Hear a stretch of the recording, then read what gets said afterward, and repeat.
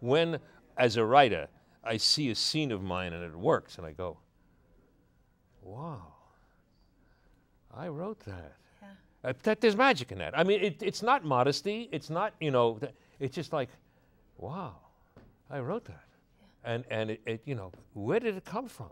How did it happen? You know, again, it's just a great, great feeling. And I think that's what keeps us going. Yes. The thing that we know that there's some kind of I hate to use the word, but it's ephemeral. It's evanescent. It's very difficult. You can't reach out and touch it. Like you can't touch it. You can't, you know. But it's there. It's there and it's concrete as me touching you, honey. Okay. Touching you, yeah, Frank? exactly. Wait, Yeah. God, you put on some weight on. Yeah, yeah. No, I've lost weight. No. I've lost. No, in your head, you lost weight, Frank. You're kidding. I go to the gym every day, and now you're going to tell me to put on weight? Oh. Frank, come on. I'm feeling your arms. I know you, Joy. She can tell me. She's home. Oh, she's going to say, Sissy, you're crazy. No, you have to be crazy to do this, Frank. Come on. Yeah, there's a thing about, but again, remember that craziness gives you a point of view that, you know, maybe you just shift your point of view 5 degrees, okay? Yeah. But you see in that 5 degrees, you know, you see, yeah, look, one of the things I love to see, you ever see a couple of kids walk down the street?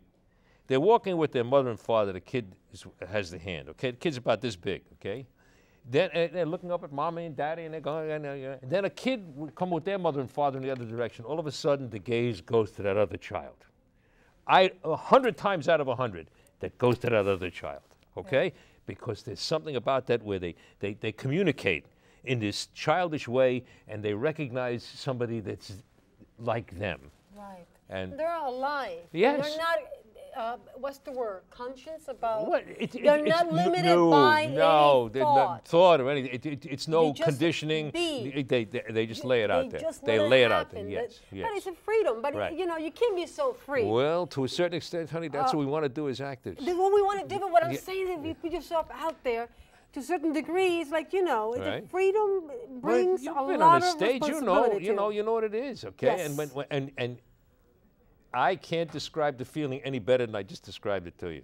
It's like, you know what the Supreme Court judge said about pornography? He said, no, I can't define it, but I know it when I see it, okay? Okay, there it is, all right, okay? Yeah, okay, yes. There it is, okay? Yes, the same thing, okay? I can't tell you in words what it is, but when it happens, it happens. You know it. You know it. You know it. You know it. Let me ask you quick, the best play ever written, Frank? Oh, Hamlet. I know, I already know that it's subjective, everything is subjective matter. No question, Hamlet. Hamlet, okay, good. Right. Okay, what's the best way to start writing a play? Answer me quick. If you can. Find something that touches you, that grabs you, and then try and get hold of it in words. Okay. What do you do when you face a white page? Sweat a lot. You do? Yes, but when you go to bed, Frank, do you think about your life? Yes, I do. Oh yes, absolutely. Oh yes, yes I do. Yes I do. Do you sleep? You know, insomnia? Can you? No. I sleep like a baby. Oh no, I don't. Oh yes, and you sleep a lot too? Yes, you know, I can sleep on tacks. I have no problem with sleeping. Okay. Yeah, but when you face the white page, remember that a lot of what you write is not going to be usable. So keep writing. Keep writing. Right. Come on. Like you said to me, Sissy, writing is about rewriting. Absolutely, okay? And remember something, people do Shakespeare and they take some of the stuff out and they cut it down. And so if you can do it with him, you can do it with the rest of us. It's easy. What makes a great play? Something that is recognized by the people that are watching it and moves them to say, oh, is that what life is about? Yeah. Okay, I got it. No, I'm following my. It's impossible to cover the whole thing, Frankie, because I can't. Right. Last time you went to Broadway, do you go to Broadway much? Last time I went to Broadway, I can't remember Broadway. I just saw an off-Broadway show though. Yes. 2-3 days ago. You know, yeah. You don't go much to the theater, do you? No, I don't. Like I said, you're tough to please. I'm tough to please. We walked out, you and me. Right. Yes. We did. A very internationally famous play. Okay. We walked and out. We just looked at each other and said, "Let's go." I mean, no, it was that easy. You remember? Yeah, it was that easy. Let's go. Right. Let's go. Yeah. You looked at me and said, I looked at you and said, "Frank, let's get out of here." Yes. Yeah. Right. It's not an insult. I mean, we felt that it was not. You know, if what you go there to be moved. Remember something. something. It started religious as a religious festival. Right. Okay. In the Middle Ages, they did these things on church steps, and townspeople came and they watched it, and they worked out morality plays and so on. Okay. Do you pray? Oh, I'm do you not. believe in God? Do you? Oh God, we're going to verse. No. This is you see because I believe in Shakespeare. Oh come on. Yeah, no, Frank. you know what? There's not a force up there. Well, but remember something. There is divinity that shapes our ends. Rough hew them how we may.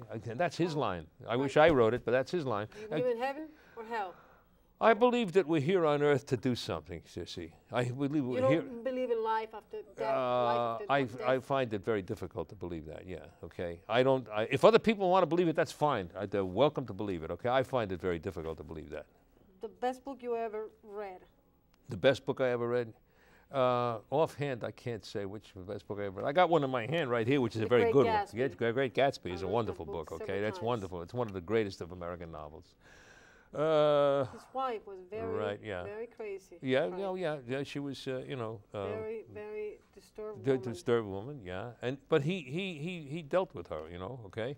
You want to do that again? Okay. Okay. Great Gatsby. The Great Gatsby. Okay. No, we can talk. I can bring Frank. I can bring you back, and we can talk about books. Books forever. We can talk about one book, one writer, whatever you want to talk about. Anytime you want to bring me back, baby, I'm yours. I'm yours. Back. We have about 1 minute left, 2 minutes left. Right. So soon, so fast. That's the camera right there. Democrat, you're a Democrat for sure, 100%. Oh, absolutely. One thought about Sarah Palin? Sarah Palin? What do you think about her? Tina Fey? Amy Poehler? Saturday Night Live? I think Tina Fey is a better lady. Sarah Palin, you know, I think Alaska's lucky that she resigned the governorship. She did, but she's going to run again. Yeah, she's well. She's going to be running. We know that already. Favorite book, favorite movie. Hold on, we got 1 minute to go. The favorite movie ever. Ever. Favorite movie ever. We have 1 minute, 2 minutes. Great. It's tough, but the one that speaks to me mostly is probably The Best Years of Our Lives. Yes. That's you know, that's The Godfather. The Godfather is an ordinary movie. The Best Years of Our Lives is something that wanted the movie want to say something.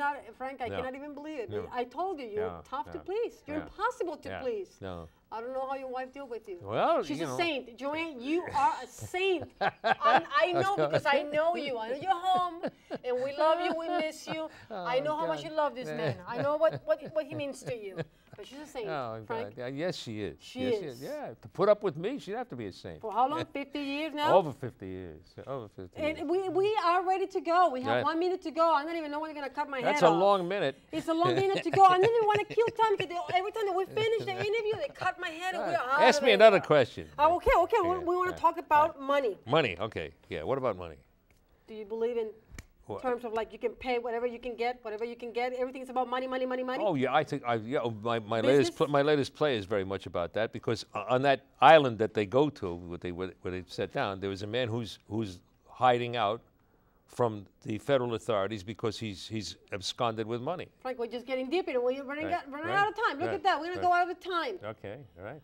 Boom. Well, we're going. David Letterman. Obama's going to be in the David Letterman show. I read it there in the paper. Oh, yeah, really? Okay. On Monday. Monday, yeah. So it's going to be a whole entire hour dedicated to Obama. Isn't that great? Well, one of the things that I think that's great about Obama is the fact that in this great democracy, and remember something, in this society, American society is the great experiment of all time. Modern democracy. Modern democracy. We invented it here. We invented and we put it into the thing called the Constitution, and we published it for all people. And we have people who once were slaves, and one of them is now a president.